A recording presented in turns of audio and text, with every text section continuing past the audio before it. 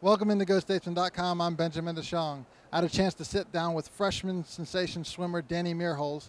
The Johannesburg, South African native had a chance to compete in the 2012 NCAA Division II National Championships, taking a 13th place finish overall in the B-Consi final of the 500 free. We had a chance to sit down with the swimmer and learn a little bit about her career growing up and then her first year at Delta State.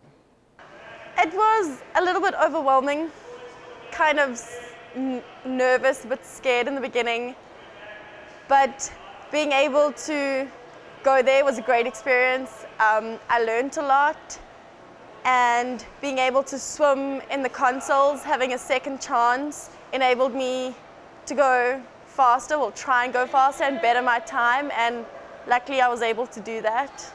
The prelims were fast. All the morning heats, they knew they had to be quick and well under their times just to make it back into the finals. So when I heard that I did make it back, I was excited. I was ready to go faster in the evening swim, and I think I was lucky that I was able to. I had a good morning race. My goal time was to get the A cut. That unfortunately didn't happen, but I got really close, and I was praying and hoping that I got close enough, and I was lucky enough to be in the top 17 and to be chosen to go. And when I heard that I was really happy. My goal was to go to nationals, and that goal was achieved. I loved water from a little baby, and my mom sent me to swimming lessons at my request. And from then, I never stopped. I'm actually the only one in my family who swims. My brothers all play ball sports, and neither of my parents swam, but they both encouraged me and were real supportive. It was mainly, I looked up to the seniors in my club. When I first joined the club with my swimming coach, my very first swimming coach, I looked up to the seniors on the team and watched how they trained in practices, and that's basically where I got my motivation from, to be like them. I was actually a breaststroker when I was little. I still enjoy swimming breaststroke, but I think over the years I've adapted to freestyle and become more comfortable with freestyle, and it's definitely now my main stroke. I was 14 at the time, that's 9th grade, and the coach that I was with, he had quite a few swimmers that their goal was to swim in college, and after seeing them compete and achieve their goals, I realized that, hey, that's what I want to do.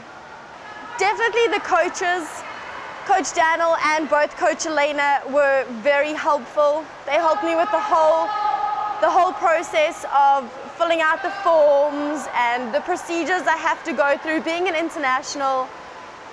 They were accommodating and answered all the questions that I had. Also, we have a great facility. I love the pool. I was immediately attracted to campus with it being slightly smaller and more family orientated. I thought I'd fit well in this situation. It's definitely made a difference. I don't think I could have done all that I did if it wasn't for the team. They've been supportive and encouraged me throughout the whole year, and this team is very close. We stand by each other through the hard practices, through the not so good races and our personal bests, and it's good to know that they're there for us. I think our main goal now is to try and get more of our teammates to nationals. I know it's my personal mission to get more of my teammates and maybe even possibly a girls relay to nationals.